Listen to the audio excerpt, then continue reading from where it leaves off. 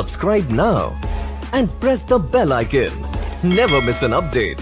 Kitchen ಗ್ರಾಹಕರಿಗೆ ಸ್ವಾಗತ. ಇವತ್ತು ನಾನು ನಿಮಗೆ ಟೈಮಿಲಿಯನ್ಸ್ ಮಾಡ್ತಾರಲ್ಲ ಅಡೈ, ಆ ರೆಸಿಪಿನ ಸ್ವಲ್ಪ ಮಾಡಿಫೈ ಮಾಡಿದ್ದೀನಿ. ಪ್ರೋಟೀನ್ ಯುಕ್ತ ವಡೆ ಮಾಡಿದ್ದೀನಿ ನೋಡಿ. ಅದಕ್ಕೆ ಸೋನಾ ಮಸೂರಿ ರಾ ರೈಸ್ 2 ಟೇಬಲ್ ಸ್ಪೂನ್ ಬೌಲ್ಗೆ ಹಾಕ್ಕೊಳ್ಳಿ. ಹಾಗೆ ತೊಗರಿಬೇಳೆ 1 ಟೇಬಲ್ ಸ್ಪೂನ್ ಹಾಕ್ಕೊಳ್ಳಿ. ಉದ್ದಿನಬೇಳೆ 1 ಟೇಬಲ್ ಸ್ಪೂನ್ ಹಾಕ್ಕೊಳ್ಳಿ. ಅದೇ ಬೌಲ್ಗೆಲ್ಲ 1 ಟೇಬಲ್ ಸ್ಪೂನು ಕಡಲೆಬೇಳೆ ಹಾಕ್ಕೊಳ್ಳಿ. ಹೆಸರುಬೇಳೆ 1 ಟೇಬಲ್ ಸ್ಪೂನ್ ಹಾಕ್ಕೊಳ್ಳಿ. 1 table spoon is 3 tea spoon. Okay, 1 table spoon ಹೆಸರು ಕಾಳು ಹಾಕ್ಕೊಳ್ಳಿ. 1 ಟೇಬಲ್ ಸ್ಪೂನು ಕಾಬುಲಿ ಚಣ ಹಾಕ್ಕೊಳ್ಳಿ. 1 ಟೇಬಲ್ ಸ್ಪೂನು ಅದು ಬ್ರೌನ್ ಚಣ ಇರುತ್ತಲ್ಲ, ಬ್ರೌನ್ ಕಲರ್ದು, ಅದು ಹಾಕ್ಕೊಳ್ಳಿ. ಮೂಸಂಬಿ ಕಡಲೆ, ಬ್ರೌನ್ ಕೌಪೀಸ್ ಅಂದರೆ ಅಳಸಂದೆ ಕಾಳು, ಅದನ್ನು ಹಾಕ್ಕೊಳ್ಳಿ. ಆಮೇಲೆ 1 ಟೇಬಲ್ ಸ್ಪೂನ್ ರಾಜ್ಮಾ ಬೀನ್ಸ್ ಹಾಕ್ಕೊಳ್ಳಿ. ಕಿಡ್ನಿ ಬೀನ್ಸ್ ಅಂತಾರಲ್ಲ ಅದು. 1 ಟೇಬಲ್ ಸ್ಪೂನು ಕಡಲೆಕಾಯಿ ಬೀಜ ಹಾಕ್ಕೊಳ್ಳಿ. 1 ಟೇಬಲ್ ಸ್ಪೂನು ಬಾದಾಮಿ ಹಾಕ್ಕೊಳ್ಳಿ. 1 ಟೇಬಲ್ ಸ್ಪೂನ್ ಅನ್ಸಾಲ್ಟೆಡ್ ಪಿಸ್ತಾ ಹಾಕ್ಕೊಳ್ಳಿ. 1 ಟೇಬಲ್ ಸ್ಪೂನು ಕ್ಯಾಶ್ಯೂಸ್ ಹಾಕ್ಕೊಳ್ಳಿ.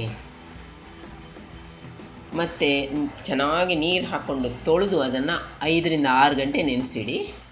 ಮತ್ತು 2 ಬ್ಯಾಚ್ ಮಾಡಿ ಅದನ್ನು ಚೆನ್ನಾಗಿ ಫೈನಾಗಿ ಗ್ರೈಂಡ್ ಮಾಡ್ಕೊಳ್ಳಿ. ದಪ್ಪ ಹಿಟ್ಟು ಮಾಡ್ಕೋಬೇಕು. Okay, should be A thick batter.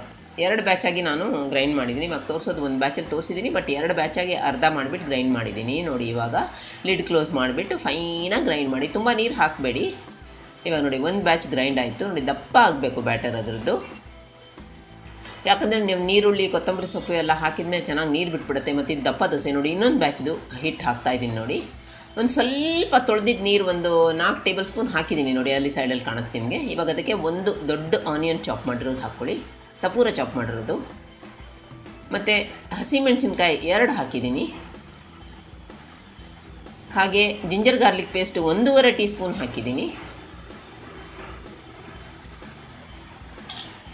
ಮತ್ತು ಟೆಂಡರ್ ಕರಿ ಲೀವ್ಸ್, ಎಳೆಯದು ಕರ್ಬೇವಿನ ಸೊಪ್ಪು ಹಾಕಿದ್ದೀನಿ. ನಿಮಗೆ ಎಷ್ಟು ಬೇಕೋ ಅಷ್ಟು ಹಾಕ್ಕೊಳ್ಳಿ ನೀವು. ನಾನು 3 ಟೇಬಲ್ ಸ್ಪೂನ್ ಹಾಕಿದ್ದೀನಿ. ಹಾಗೆ ಕೊತ್ತಂಬರಿ ಸೊಪ್ಪು ಬೇಕಾದಷ್ಟು ಹಾಕ್ಕೊಳ್ಳಿ. ನಾನು ಸ್ವಲ್ಪ ಚಾಪ್ ಮಾಡೋದು ಹಾಕಿದ್ದೀನಿ ನೋಡಿ. 1/4 ಕಪ್ ಅಷ್ಟು ಹಾಕಿದ್ದೀನಿ.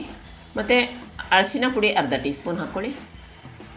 ಬ್ಯಾಡ್ಗಿ ಮೆಣಸಿನ ಪುಡಿ 2/3 ಟೀ ಸ್ಪೂನ್ ಹಾಕ್ಕೊಳ್ಳಿ. ನಿಮಗೆ ಖಾರಕ್ಕೆ ಸರಿಯಾಗಿ ನಿಮ್ಗೆ ಬೇಕಾದರೆ ಖಾರ ಇನ್ನೂ ಸ್ವಲ್ಪ ಹಾಕೋಬೋದು ನೀವು. ಮತ್ತು ಸಾಲ್ಟು ಎಷ್ಟು ಬೇಕೋ ಅಷ್ಟು ಹಾಕ್ಕೊಳ್ಳಿ. ಆಮೇಲೆ ನೋಡಿ ಹಾಕೋಬೋದು ಬೇಕಾದರೆ ಎಲ್ಲ ಮಿಕ್ಸ್ ಮಾಡಿದ್ಮೇಲೆ.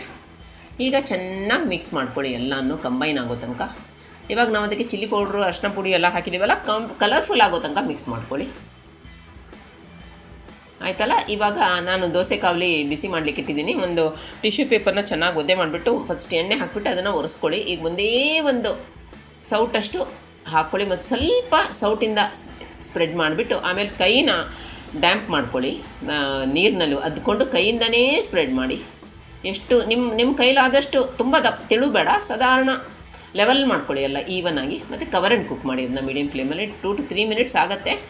ಲೋ ಮೀಡಿಯಮ್ ಫ್ಲೇಮಲ್ಲಿ ಕವರ್ ಆ್ಯಂಡ್ ಕುಕ್ ಮಾಡಿ. ಈಗ ಅದಕ್ಕೆ ಸ್ವಲ್ಪ ಎಣ್ಣೆನೋ ತುಪ್ಪನೋ ನಿಮ್ಗೇನು ಬೇಕೋ ಅದು ಹಾಕ್ಕೊಳ್ಳಿ. ಪೂರ್ತಿ ಎಲ್ಲ ಕಡೆನೂ ಹಾಕ್ಕೊಳ್ಳಿ. ಇವಾಗ ಅದನ್ನು ಮತ್ತೆ ಕವರ್ ಆ್ಯಂಡ್ ಕುಕ್ ಮಾಡಬೇಕಾಗತ್ತೆ ನೀವು. ಯಾಕಂದರೆ ಮೊದಲು ನಾವು ಎಣ್ಣೆ ಹಾಕಿರಲಿಲ್ಲ, ಇವಾಗ ಎಣ್ಣೆ ಹಾಕಿದ್ದೀವಿ. ಸೊ ಕವರ್ ಆ್ಯಂಡ್ ಕುಕ್ ಮಾಡಿ 2 to 3 ಮಿನಿಟ್ಸ್. 2 ಮಿನಿಟ್ಸ್ ಆದರೂ ಮಾಡಬೇಕು. ಈಗ ಅದೆಲ್ಲ ಮಾಯಿಶ್ಚರ್ ಅದ್ರ ಮೇಲೆ ಡ್ರಾಪ್ ಮಾಡಿ ದೋಸೆ ಮೇಲೆ. ಯಾಕಂದರೆ ಅದರದ್ದೇ ಮಾಯಿಶ್ಚರ್, ಅದು ಮಾಯಿಶ್ಚರಿಂದ ಕುಕ್ ಆಗಿದ್ದದು ಆ್ಯಕ್ಚುಲಿ. ಈಗ ಲೂಸ್ ಮಾಡಿ ದೋಸೆನ ಪೂರ್ತಿ ಎಲ್ಲ ಕಾರ್ನರ್ಸಲ್ಲಿ ಮಧ್ಯದಲ್ಲಿ ಎಲ್ಲ ಲೂಸ್ ಮಾಡ್ಕೊಳ್ಳಿ. ಮತ್ತು ಇವಾಗ ತೆಗೆದು ಫ್ಲಿಪ್ ಮಾಡಿ ದೋಸೆನ. ಯಾಕಂದರೆ ಈ ಫ್ರಂಟ್ ಸೈಡ್ ಕುಕ್ ಆಗಬೇಕಲ್ಲ. ಇವಾಗ ಎಲ್ಲ ಕಡೆಯೂ ಸ್ಪ್ಯಾಟುಲೆಯಿಂದ ಪ್ರೆಸ್ ಮಾಡಿ. ಸೊ ದಟ್ ಎಲ್ಲಾದರೂ ಕುಕ್ ಆಗದೇ ಇದ್ದರೆ ಅದು ಪ್ರೆಸ್ ಆಗಿಬಿಟ್ಟು ಚೆನ್ನಾಗಿ ಕುಕ್ ಆಗಿ ಬರುತ್ತೆ. ಈಗ ಮತ್ತೆ ಎಣ್ಣೆ ಹಾಕಿ ಎಲ್ಲ ಕಡೆಯೂ ಚೆನ್ನಾಗಿ ಎಣ್ಣೆ ಹಾಕ್ಕೊಳ್ಳಿ. ತುಂಬ ಅಲ್ಲ, ಎಲ್ಲ ಕಡೆ ಚೂರು ಸ್ಪ್ರೆಡ್ ಮಾಡ್ಕೊಳ್ಳಿ. ಈಗ ಕುಕ್ ಮಾಡಿ ಅದು ಲೋ ಫ್ಲೇಮಲ್ಲಿ. ಈಗ ಟ್ರಾನ್ಸ್ಫರ್ ಮಾಡ್ಕೊಳ್ಳಿ. ಕುಕ್ ಆಗಿದೆ ಪ್ಲೇಟ್ಗೆ ನೋಡಿ. ಇವಾಗ ಇದರಲ್ಲಿ ನಿಮಗೆ 8 ದೋಸೆ ಆಗುತ್ತೆ ಈ ಸೈಜ್ದು. ಇದನ್ನು ಚಟ್ನಿ ಜೊತೆ ಎಂಜಾಯ್ ಮಾಡ್ಬೋದು. ಒಳ್ಳೊಳ್ಳೆ ರೆಸಿಪಿ ಜೊತೆ ಬರ್ತೇನೆ. ನನ್ನ ಚಾನಲ್ಗೆ ದಯಮಾಡಿ ಸಬ್ಸ್ಕ್ರೈಬ್ ಮಾಡಿ. See you later. Bye bye.